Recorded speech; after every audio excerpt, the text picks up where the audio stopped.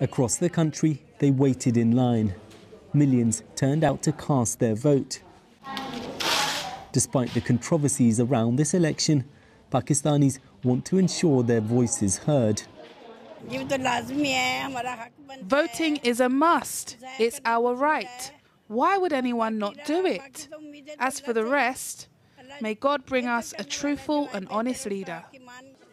Also voting today, former Prime Minister Nawaz Sharif, tipped for a fourth term in office. Alongside him, his daughter, who hopes one day soon to follow in his footsteps. Bilawal Bhutto, heir to another political dynasty, is contesting too. But Pakistan's most popular leader, Imran Khan, isn't. He's behind bars on charges widely seen as politically motivated. His candidates have been forced to run as independents, the party targeted in an intense crackdown after falling out with the country's powerful military. Some of Khan's supporters are defiant, others fear too much has been stacked against them. They didn't let us campaign. Set our leader free, then you'll see. They're so corrupt. These other politicians, we are hurting today. We are so anxious. We pray God has mercy on us. Videos on social media allegedly show a handful of incidents where ballot boxes were tampered with, whilst voting was delayed in some places. Khan's PTI party has already been the victim of what's known as pre-poll rigging.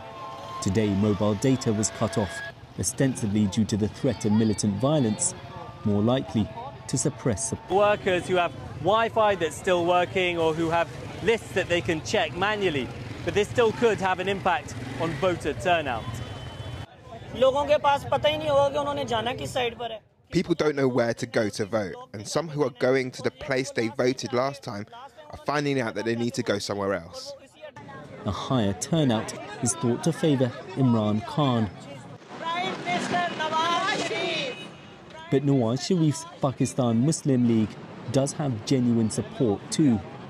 He's best known for delivering major infrastructure projects, but was ousted from office ahead of the previous elections on corruption charges which have now been overturned. He's done a lot of work for society. He built a metro bus, he ensured people had jobs and improved our local areas. He took the country out of poverty and out of so many crises. He built motorways and our nuclear bomb. Many believe the real reason Sharif was jailed was that he fell out with the military. Now they want to bring him back. The army have long been the ones calling the shots in Pakistan's game of political musical chairs. No Prime Minister has ever served a full 5-year term. When Imran Khan was voted into power, it was with their supporting hand.